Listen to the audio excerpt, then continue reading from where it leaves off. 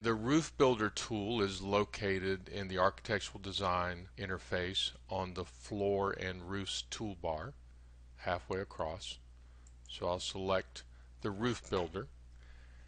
And under my catalog instances, I can pick the thickness of the roof that I want to create, and I'll select 4 inches. On the roof type, I'm using slope roof. I can choose to add the thickness from the bottom or the top of the shape that I've drawn. And it does require the shape that represents the outline of the roof already to be in place. Now, if you want to get rid of that shape as you create your roof, then you would select delete constructions, and the 2D element would be deleted as you create the 3D element. Then you can create the slope by a rise or run, an angle, or a percentage. I'm going to use rise and run, and I'll set 6 to 12 as my slope.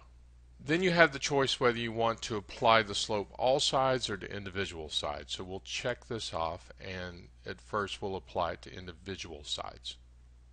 So then I would come and select my shape that I've drawn, and then I would choose the side of the shape that I want to apply the slope to. So I'm going to select this right side, and you'll see the little blue arrow appears. Now if I want this just to be a single one-sided slope roof, I could hit a reset at that point, and it would create a roof with a 4-inch thickness that is only sloped in one direction.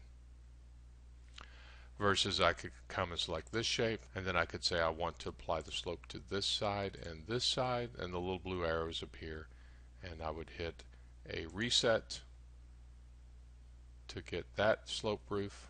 Or I could select this shape and apply the slope to this side, and hit a reset to get that sloped roof. Versus when I'm dealing with a multi-point shape, I can turn on apply slope to all sides, select my shape, it will add the little blue arrows in every direction, and when I hit a reset it will apply that slope in every direction. If I want to modify the rise and the run, or the degree, however I set my roof up, I'm going to choose the tool next to the Roof Builder called Modify Slope of Roof Segments. And then I could come here and change the rise and the run and put in a different number.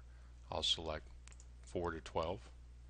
Now I have to pick each side of the roof to change the slope individually. So if I pick this side and then I pick this side, it will change my rise and run from 6 to 12 to 4 to 12. Now what if we have a situation where one roof intersects another roof? If I rotate my roof, you can see that the one actually goes through the other. Then we can use the next modification tool called Trim One Roof to Another. So I select the tool and I pick the roof that I want to trim, and I select the roof that I want to trim it back to, and I accept it, and you can see that it trimmed the first roof back to the second roof. And then finally, what if we want a roof made up of different materials? Well, I could take my original roof and I could copy it. So I'm going to take the slope roof and say I want to copy it up 4 inches, and I want to copy it twice. So that now gives me a roof made of 3 different sections.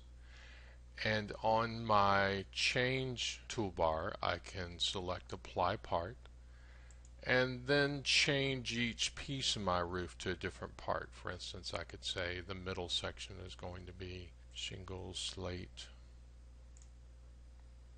or I could say the other section is going to be tiles, aluminum.